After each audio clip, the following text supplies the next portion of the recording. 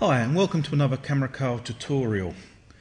In today's tutorial I'm going to look at this panorama and how to turn it into something which looks a little bit more professional and to actually make a postcard image for this photo.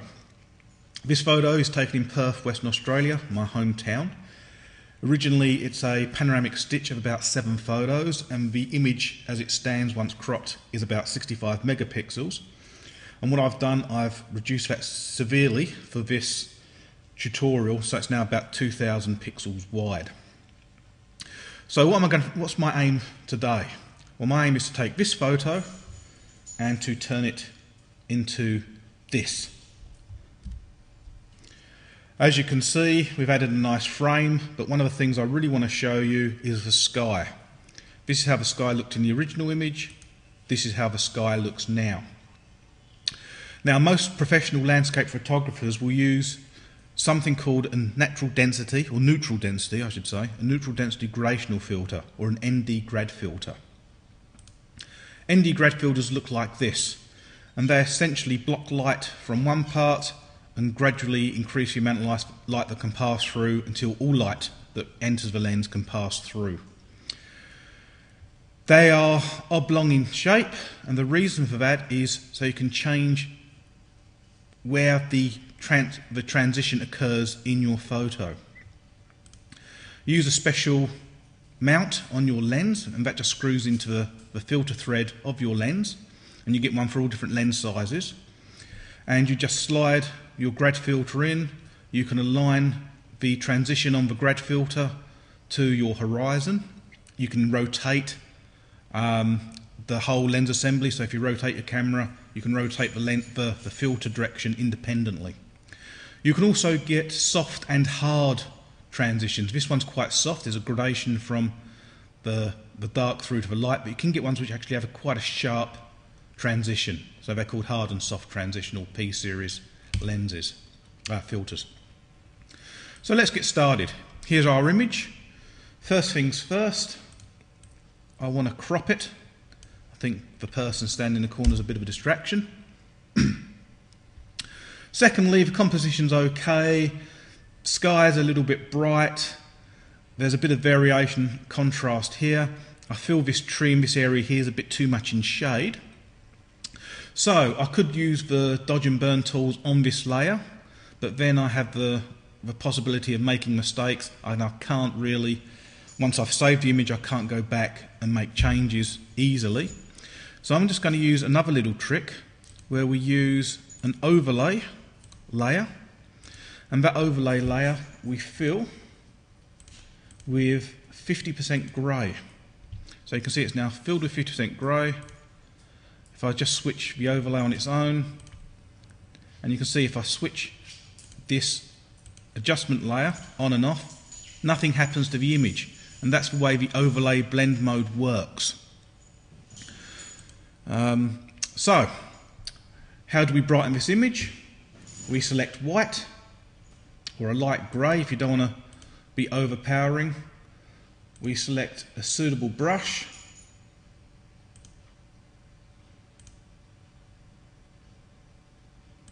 So there's a suitable brush, and we then literally just paint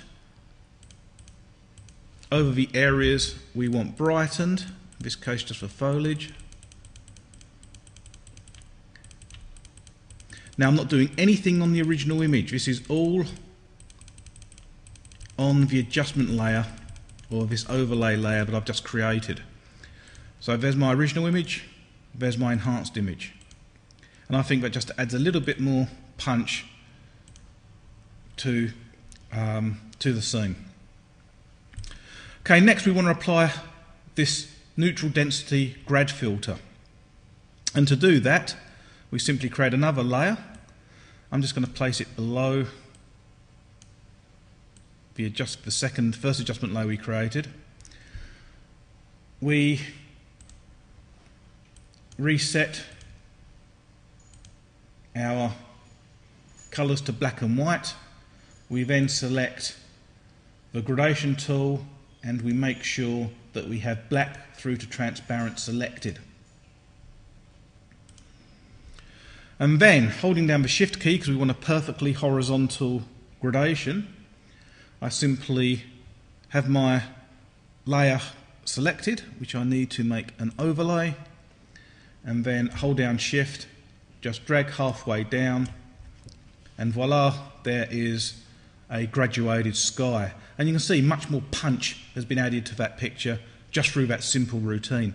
If you feel that too much punch has been added, you can lower the opacity ever so slightly. So here's our starting image, and that's our final image. Now finally, we want to add a bit of a border, and if you've gone to a previous tutorial of mine, you will see some actions I created. These actions create either a 3-pixel border completely around the image or just at the bottom of the image based on the background colour. It's important that you do have a background layer. If you don't have a background layer, let me just remove that background layer. If you don't have a background layer, you select an existing layer, go Layer, New, Background from Layer to turn it into a background.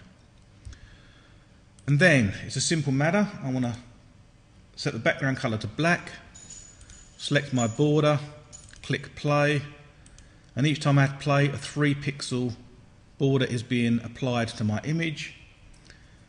I'm just going to have a white border and then go back to black. I'm going to click this a few times,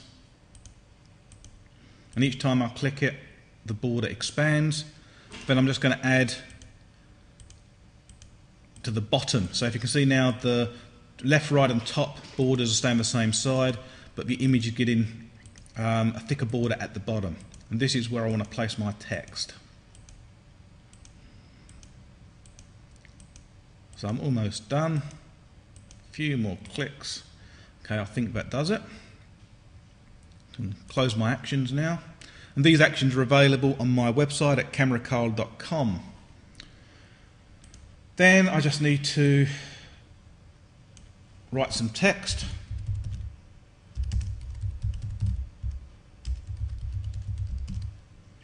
I have the text centered, and I arrange it where I want, roughly vertically. Then I select my text layer and my background layer, and I align the two horizontally. And there you have it. We've turned a relatively average panoramic stitch into something that has a lot more punch to it, and typical of the sort of things you'll find in the postcard racks at your local tourist shop. That's all for now. Hope you found this tutorial interesting, and hopefully I'll have some more up on the website and on YouTube very soon. So until then, have fun.